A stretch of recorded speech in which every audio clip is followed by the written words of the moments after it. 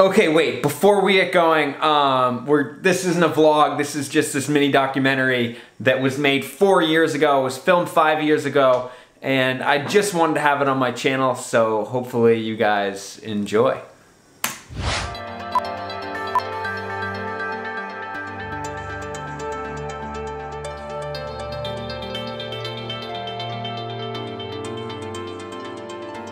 I swear to God, there is high correlation between times when Warner was dumped and times when Warner got fast. So when I think about the time that he broke up with his first girlfriend, or she broke up with him actually, he came down, he was faster than he had ever been in his entire life, and he told me at the bottom of that race, I just realized the difference between skiing well and skiing fast. And then his ex-girlfriend broke up with him. He gave less he went harder, and you know what, he even got any faster. So I'm not saying this is a recipe for everybody's success, but I'll be damned if it didn't focus him on skiing.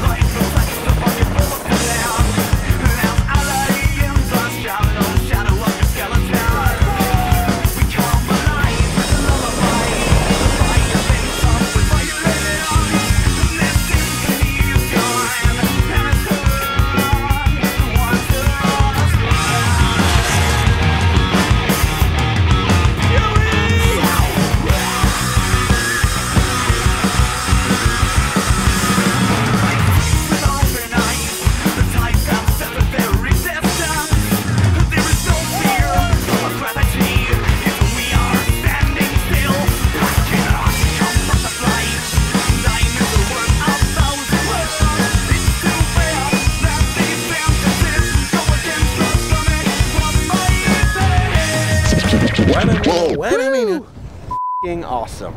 Life is not governed by what team you're on, what country club you belong to, or how much money you make. Life is about living. It's about finding yourself and doing whatever you need to in order to perform at your best. There's no substitute for will, dedication, and hard work. Feed your passion and define your life. Awesome! Awesome! I have a lot of experience in several different sports. Of those sports, ski racing is the most difficult that I've seen. Odds are not in your favor to do it. You can't really compare ski racing to any other sports out there. I think to be a good skier is tough, but to be a great skier and make the top 30 in the world is 100 times tougher. In your skiing life, you don't enjoy many things that other regular people do. You hear about this guy from Colby College who's basically like a World Cup walk-on, you know, no one's handed the guy anything, and that's what we respect so much in Warner. What Warner's trying to do is amazing, and it's inspirational because it's not the easy road. Warner is like, bears this flag of a lone fighter. Skiing is awesome. If you ask me what's the most fun thing I could be doing at any minute, chances are it'd be skiing. It's so sick. Well, I mean, you know, you got to look at all of the ski racing starting when he was a young kid. And he started skiing about when he could walk. And then once he started walking, he never stopped. My motivation was simple. It was just to go out there and have a good time. Warner was known as LB, Little Bastard. My brother and I were really young. My parents put us into ski school rather than daycare because it was actually cheaper. One of the coaches looked over at me and said, "Oh, he's going to do really well. He's different." I first met Warner when he was 8 years old. If you asked him, he would say he was always fast enough in his mind. His body just needed to catch up. He had all but given up on slalom. I think he had crashed in every single race and was just done. And I was awful at slalom. I was a terrible slalom skier. Sat him down and I said, "Warner, you can do this. We're going to start from the beginning." So I set a 5-gate course for him with a finish line and a start. When Carolyn told me that I could only run 5 gates at a time, I was really annoyed. And he said, "What's this?" I said, "You got to start from the end." It's like you have to learn how to ski 5 gates before you can ski 50 gates. The whole day was so painful. And by the end of the day, he said, yeah, you know, I can do this. You make one good turn, and then you want to make 2 good turns, and then you want to make 3 good turns, and then you want to link them all together. And that's kind of what ski racing is all about. Warner and I grew up with a to-do list all the time. We always had goals and objectives. And I looked through some of his notes, and one of his notes was to be the best ski racer in the world. I was really impressed, and it was that moment that I knew Warner really wanted to be a ski racer. And he came in the office the first time we sat down to have a conversation about goals. And he sat at my desk and he said, I said, what's your goal? He says, I'm going to make the U.S. ski team. We had it planned out where we would go to class 1 day a week.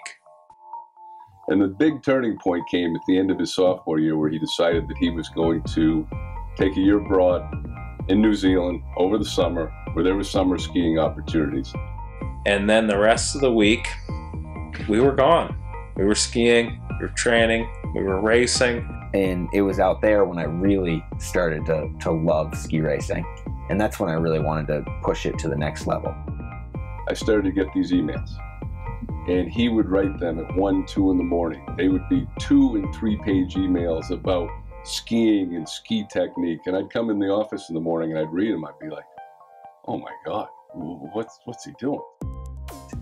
It was my plan. It was exactly what I wanted to do. It wasn't a question in my mind whether or not I was going to be a ski racer. Like, that was it. Like, that's what I wanted to do.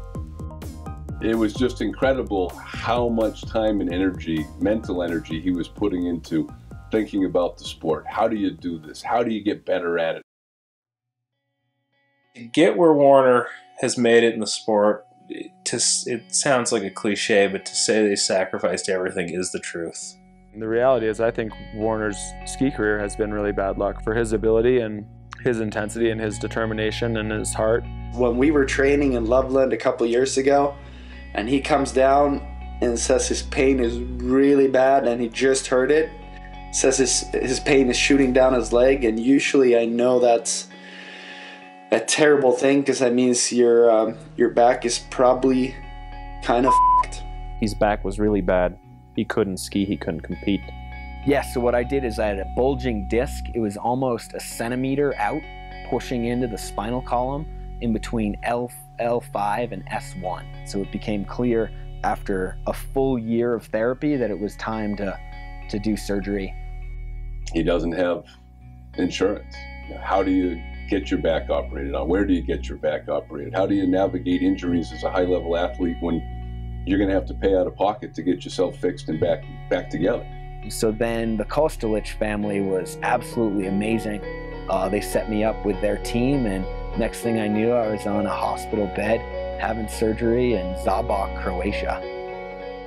I know these days maybe it sounds funny or not, but I truly believe that when you help someone, it comes back sometime. He rose above the situation that he'd been presented with and really found a solution. Every time he's had one of those, he's risen up, he's conquered it, and he's done the best that, he could. I just wanted to be back in the action, snapping off nasty turns and feeling that exhilaration, that power, that force, that excitement. And, to come back from those injuries, I think that's where you start to realize that, if you look inside and you realize, I don't want the door. I'm not looking for the nearest excuse to escape, or I'm not looking for some excuse as to why I didn't do this or why, it's not that I have all this ability and I just, I want to keep that for myself and say, oh, I could have done, I should have done. I think Warner has really demonstrated that to a lot of people that, that's not who he is. He wants to earn it. I think this is the first word that comes to your mind because he's always saying awesome to everything. It's like totally awesome. This is awesome. It's going to be awesome. And I call him Mr. Awesome as well. Warner has sacrificed everything, yet he has sacrificed nothing because he does what he wants and he does it to the best of his abilities. Mothership meets Verbier. Yeah, woo! And that's kind of the core of him. Work his tail off. Don't tell me I can't do this, because I can. I don't actually think Warner sacrificed it all for this sport. This is what he wanted to do. I think he is one of the luckiest people in the world. There's very few people who get to do exactly what they want to do in life. Life is what you make it, and if you have fun while you're trying, that's really much more important than success. Success lasts for 2 minutes, then you want more, and you always want more. So if you have fun while you're doing it, I think that's what I hope the future holds for Warner, because he has more fun than all of us. So. Woo! It was awesome. The fact that he skied 1 year between high school and college, and then skied all the 4 years in college, and then got another 10 years afterward. I mean, it's just an unbelievable career. He just loves the life, loves the work ethic, loves to find the new way to get where he wants to go. We love the sport of ski racing. We love skiing and what it means. We just love everything about it. The world will remember Warner's pursuit in ski racing very fondly. In my personal opinion, skiing would be a bit more cooler if we had more guys like Warner. I think ski racing needs Warner Nickerson more than ever. He's not your average ski racer and will never be, and that's why we love him.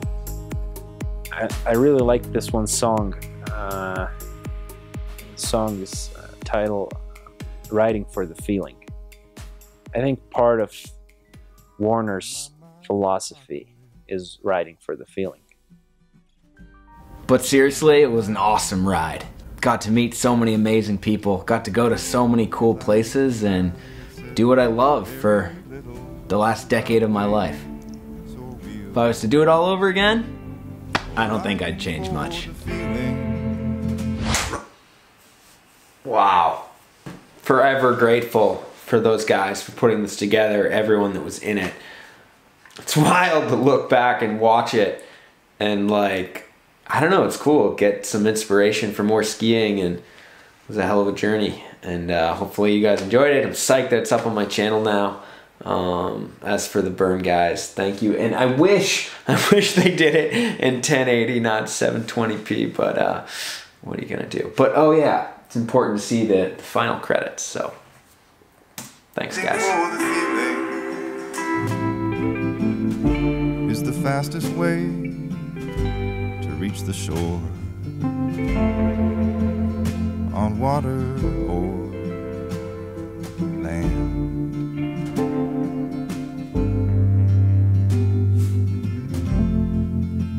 Riding for the feeling, riding for the feeling, riding for the feeling.